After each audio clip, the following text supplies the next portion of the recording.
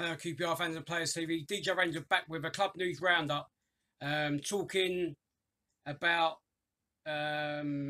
season so far, saying a thank you to certain people for doing Q&A interviews with me, and general news on players, etc. and so forth.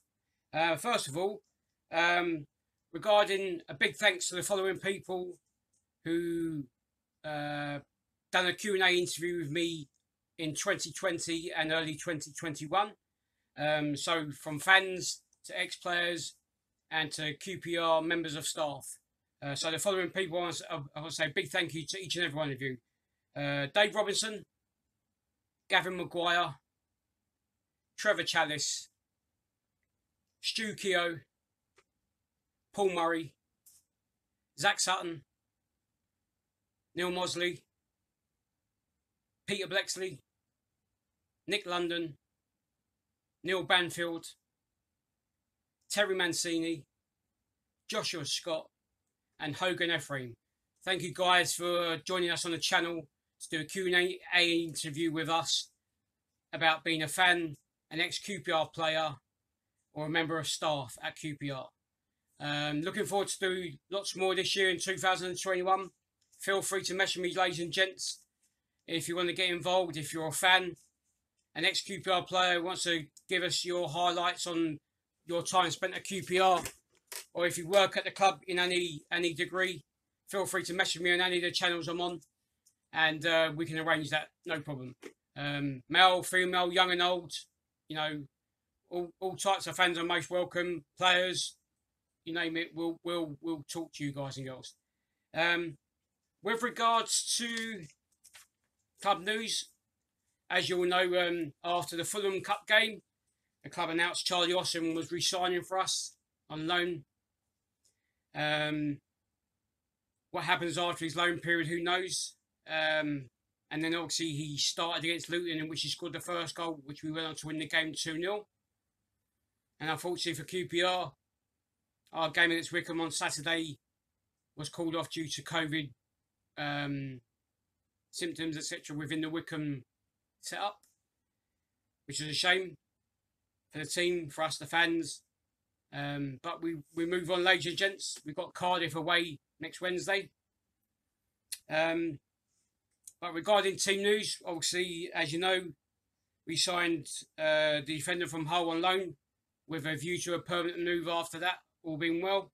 Jordi Weiss, Dutch guy. Haven't seen him play personally, unless he's played against us, but I didn't really take much heed of him. I'll have to look out for him. Obviously, the ongoing saga with Bright is coming to an end, hopefully now. It's been official that he's pre-signed an agreement for Fenerbahce over in Turkey in the summer. And obviously, depending on the scenarios with whether we can agree a deal prior to that, and whether QPR gets some money, we'll have to wait and see. If not, then QPR will just get compensated. There's talk of ongoing chats between Les, etc. and the club. And I've seen on social media platforms in the region of like 750,000 for a deal to be agreed for him. Something's better than nothing, but, you know, he's made his mind up, and obviously he's going to join them, all being well. And let's see what happens after that, ladies and gents. Obviously, the club have made their statement on the website, as you all have looked now. I'm just giving my view on it. With my view on it, personally, he's gone about it the wrong way, unlike other players in recent times who have left, like Eze. He's just got on with his game of football. But to be honest with you, I think once clubs come in for him, obviously I think his head was turned and his performances haven't been that great overall. Only little spurts he's kind of done well. But there you go. Everyone's different. Obviously, you make your bed, you lie in it. So obviously, we'll have to see what happens, whether you actually play any more games at QPR or not, depending on whether they can strike a deal and go from there.